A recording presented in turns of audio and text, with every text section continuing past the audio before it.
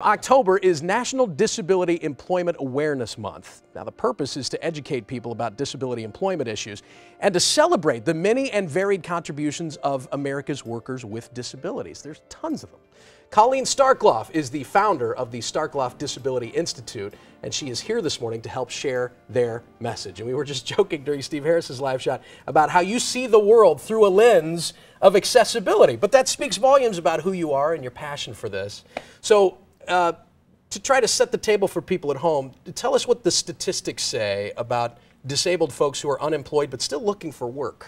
The promise of the Americans with Disabilities Act was to level the playing field so more people with disabilities can enter the workforce. Unfortunately, 29 years after the passage of the ADA, 80% of people with disabilities are not even in the workforce at all. Now that's for different reasons, age, sure, you know, or whatever, are not able to work.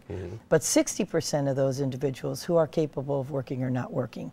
The other worrisome issue is that 54% of college students with disabilities aren't in the workforce either. They struggle to find jobs. I know so we're working on that. I know that doesn't sit well with you, and let me ask the obvious question. Why?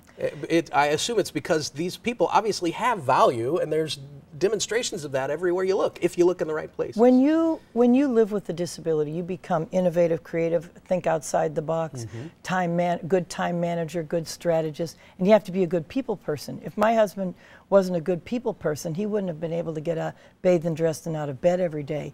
And those are transferable skills to the workforce. And when you bring us into the workforce, and I have a disability myself, we enhance your bottom line.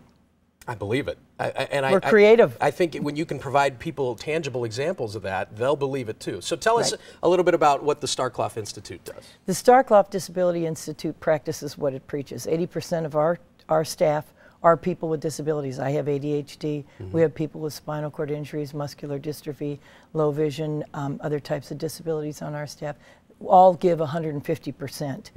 The other thing is we just released on our website a National Disability Employment Awareness Month, NDEAM, toolkit, which gives advice to employers about tips, etiquette, press releases, newsletter articles, things that can help them get started to create a culture of disability and welcome people with disabilities into their workforce. Correct me if I'm wrong, I would imagine you have to reach out to business leaders, to HR managers. Is there a way to sort of show them what the possibilities are? We would love for companies to call us up and come down and take a tour of our office and meet our staff.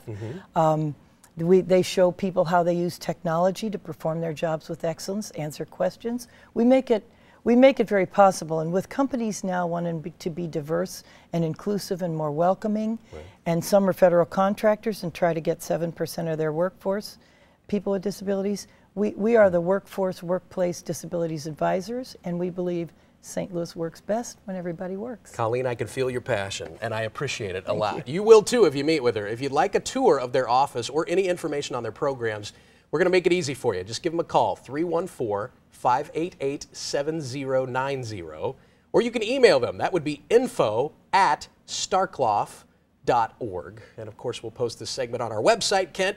You can share it and let people know. It's just good business. If you want to put the feel-good stuff aside, it's just good business. You hear people talk every day in business about there's no good people out there, there's no good candidates, we can't find the people. They're there. You're missing a whole segment of the population that is fully qualified for these jobs. You got it.